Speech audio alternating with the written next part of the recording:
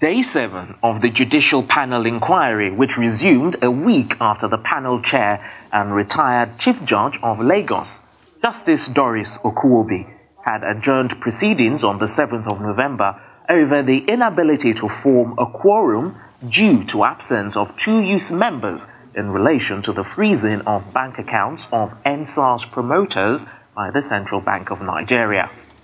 On the 14th of November, proceedings were able to carry on, and the major item on the agenda was hearing the testimony of the Nigerian Army, ably represented by Brigadier General Ahmed Ibrahim Taiwo. He gave a very detailed account, starting with the background of the crisis, guidelines on the use of firearms, the Lekki Tollgate incident, the aftermath of the crisis, the governor's call to the army, the use on social media in propagating falsehoods during the crisis, amongst other things. I was even monitoring the internet that night, and after the soldiers had left, the hoodlums came back and burned the toll gate. It was part of the wider damage.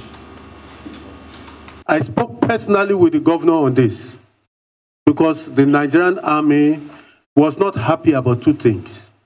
The first, his denial that he asked us to intervene, when in actual fact, it was the proper thing to even do. He called the Chief of Army Staff and called the GOC 81 Division and asked for intervention because the police had been overrun. Then 2, I spoke with the governor and said the army was unhappy that he said he did not ask the army to intervene. But I'm sure after we've watched everything, we saw he had more than reasonable grounds to ask the army to intervene. We believe that the appearance of the Nigerian army here today is premature. They should not be in a hurry. It's premature. We have allegations against them. We have to file. But the instruments and the rules of the tribunal must be such that would permit us to do so. Otherwise, our appearance here will just be in vain. It will be meaningless. It can be set aside by anybody, by any court. That as of today, there is no allegation whatsoever by anybody against the Nigerian army. No allegation whatsoever before this panel.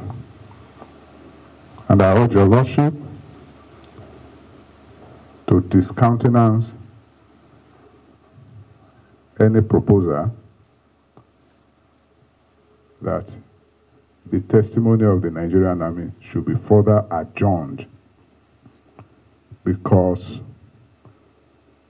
of an alleged plan to file a petition in future against the Nigerian army. The proceedings took all day with the major issues highlighted.